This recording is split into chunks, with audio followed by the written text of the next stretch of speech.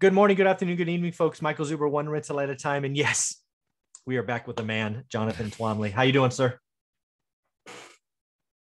I'm doing great, Michael. How are you? Oh, man, I'm doing great. I just lost you for a second. Yeah, you froze for a second. We're good now.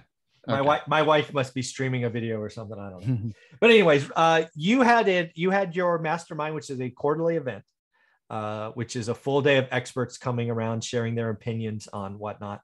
And I know you had somebody talk about this horrific, once in a generation labor shortage. And I just love to hear what you have to say, what your kind of thoughts, because I have mine, but I'd love to hear what your expert brought to the table.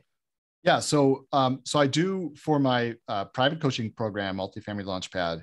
I put on a quarterly mastermind day where I call in experts to talk about what's going on with multifamily. So this time around, we have Ryan Severino. He comes back a lot to talk about, and Ryan Severino is the chief economist of Jones Lang LaSalle. So he's a guy who obviously understands what's going on in real estate. He's in the data. Yeah, knows what's going on in real estate, knows the economy, really understands what's going on. And so I have him back frequently to kind of update us on where things are.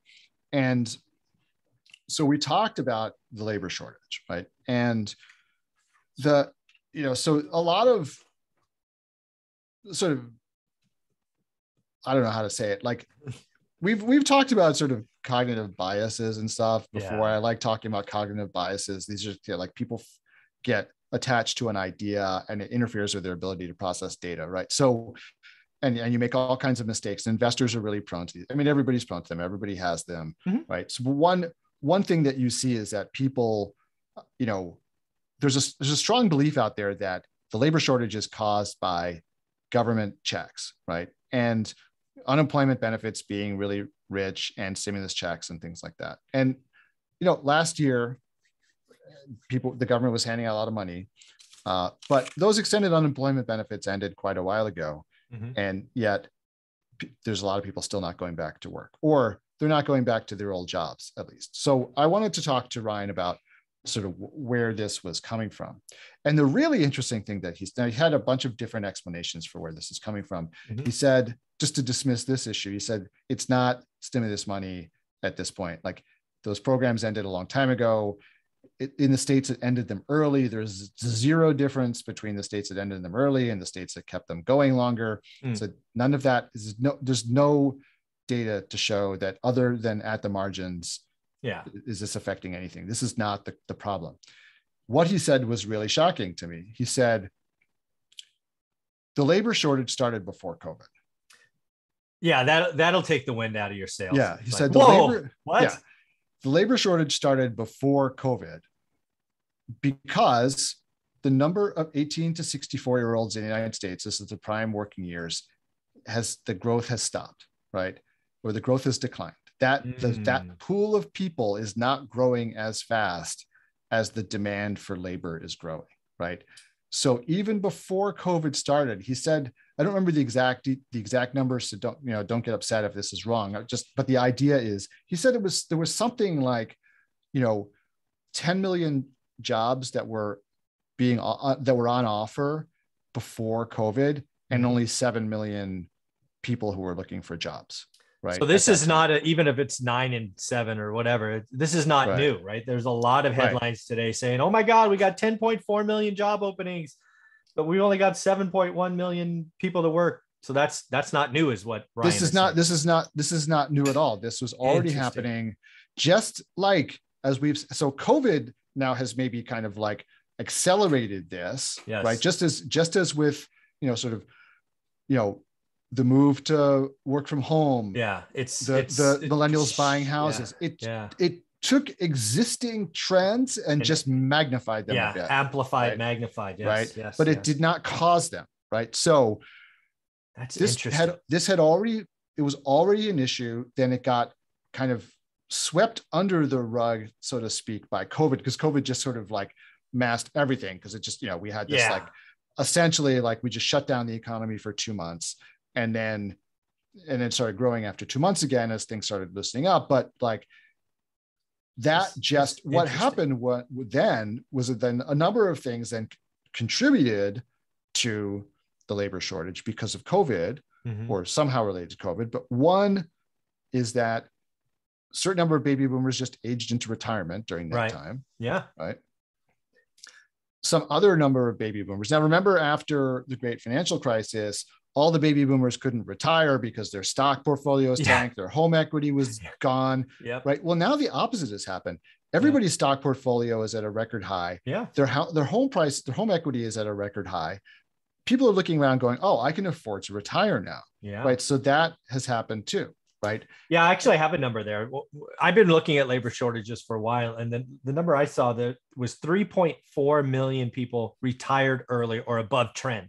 Right. If the trend had continued from 2019, which takes out the 2020, issue, it's 3.4 million above trend. So that's just people retiring early, as you're saying. Yeah. And so, and probably, and then there's something to the thing, a lot of people went and worked from home, and then they realized, like, I don't really like that job that I have, and so they started looking for other jobs. So it's not like that they all just said, oh, I'm staying home and not working anymore. Yeah, I'm couch surfing. All they said is, I don't want to work for you anymore. I don't want to work like, there. I don't want to work there anymore. I don't want to work at that crappy job anymore for that crappy pay. And so you see a lot of the complaining is like, I mean, some of this stuff, it's all, there's anecdotal, but like the thing went viral the other day about the guy who, was complaining because he's, I offered $14 an hour and I can't hire anybody. And it's like, well, yeah, because everyone's offering more. Right? Yeah, exactly. Like, you're the low man. Yeah. So like, this is a market economy. Like you got to pay for it. And now, now workers are having the upper hand. The other thing I saw yesterday too, that, it was a little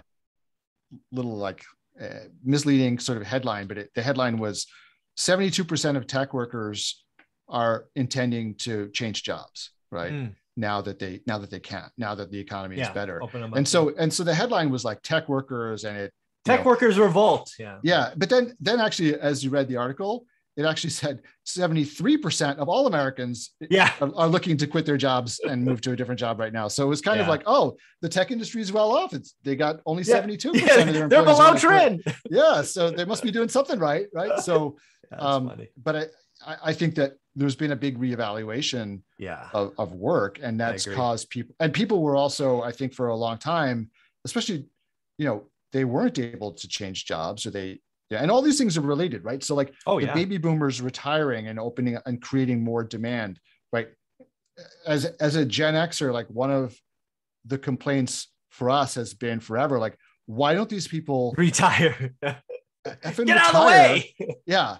And like open up the top positions for us, right? I like agree. They're sticking around longer than they should, right? They should have, some of these people should have been retired 10 years ago, and they're still sticking around. Like, would they please get out of the way? Well, now they finally are, because their stock portfolios are, and also flush, probably they're flush. And also after not working, they're kind of like, I'm too old for this. I'm going to retire now. Right. So that's finally opening up some space for, and the only way in America, the only way that you make more money is to change jobs. Yeah, right? I agree. You do not make money by people don't give raises, or the raises they 3 give or 4 or 5% are not what you can get. 30% going somewhere else. Yeah. So it's the only way to increase your pay is to switch jobs and ladder up. Right. So now the space has been created for people to do that.